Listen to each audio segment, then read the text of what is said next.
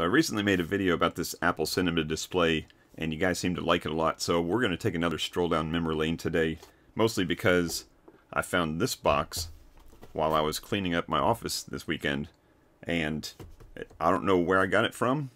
I didn't know what it was. I obviously knew what it was, but didn't know its origin, so we're going to learn about this adapter here, this DVI to ADC adapter, and kind of geek out on some fun trivia.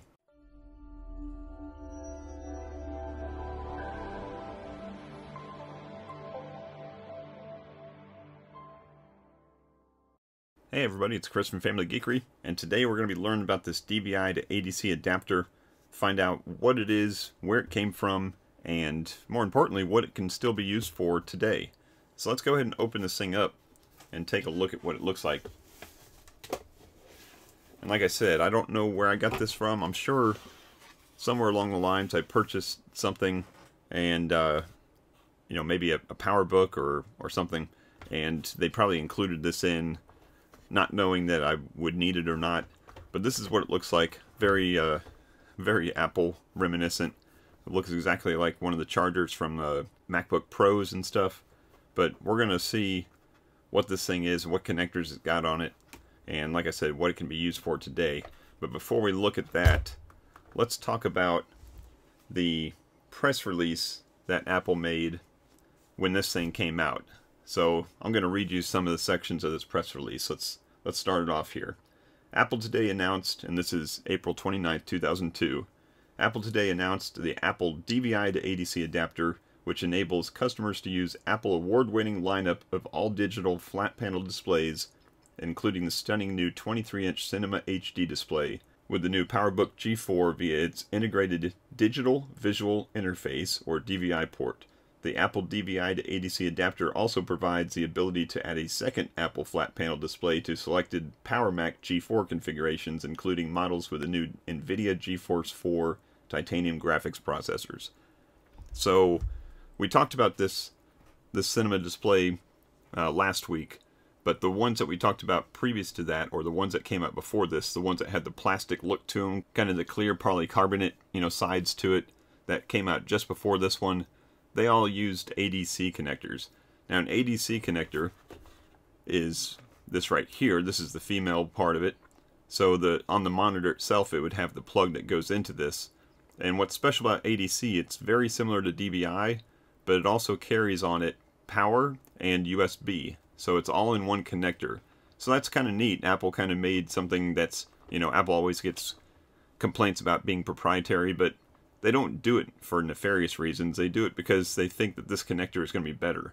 So maybe they made a better connector and the rest of the industry didn't use it, or maybe they were being nefarious. Who knows? But the ADC connector carries USB, power, and DVI. And to get that to work with a modern computer that has DVI, or as their newer laptops like the G4 PowerBooks came out with DVI connectors on them, then we have to have some way to convert that, and that's what this is used for. So let me read a little bit more from the press release. It says the DVI to ADC adapter is a compact device that measures 5 inches square. This is a compact device. Imagine having to carry this thing around in your laptop bag or something. And this is heavy. This is heavier than any charger that I've used for MacBook Pros. So it's a compact device that measures 5 inches square and features active components to boost the DVI signal to ensure its integrity for maximum image quality, even when running large, high-resolution flat panels such as the 23-inch, that's the large, 23-inch Apple Cinema HD display. The adapter includes an integrated power supply, an AC power cord, and a 2-meter cable with USB and DVI. So that's what it's got on it. We plug the monitor into here, and I wish I had one of those monitors to show you guys, but I don't. Maybe I'll have to keep an eye out for one. But you plug the monitor into here, and then the other end of the cable has the DVI adapter, which would go into your computer, and we've got the USB. So if you plug both of these into your laptop perhaps, and then your monitor into here, and of course The other side of here has to plug into the wall. That's what the other cable here is for. And then you can hook up that PowerBook G4 to your new $3,500 23-inch Apple Cinema Display HD. And yes, you heard me right. When that first 23-inch Apple monitor came out, it was over $3,000. And it didn't even have that great of a resolution when you're comparing it to today's monitors.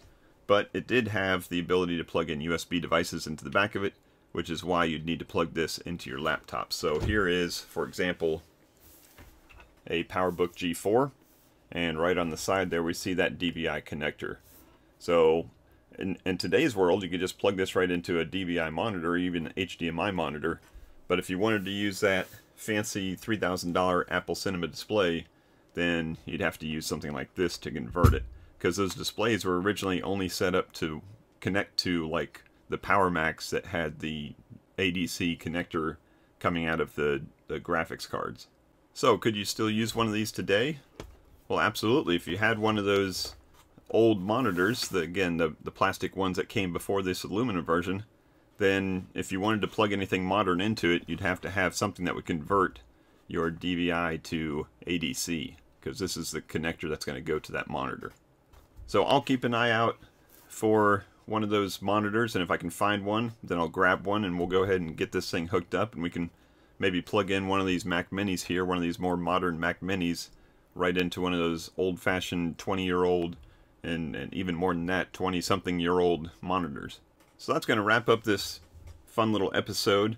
So long story short, if you want to hook up your $2,000 laptop to your $3,000 monitor, then you have to buy this $150 adapter, and that's what this thing cost when it came out. It's $150, which seems ridiculous when you can go to Amazon and buy an adapter for $4 or $5 shipped free to the house.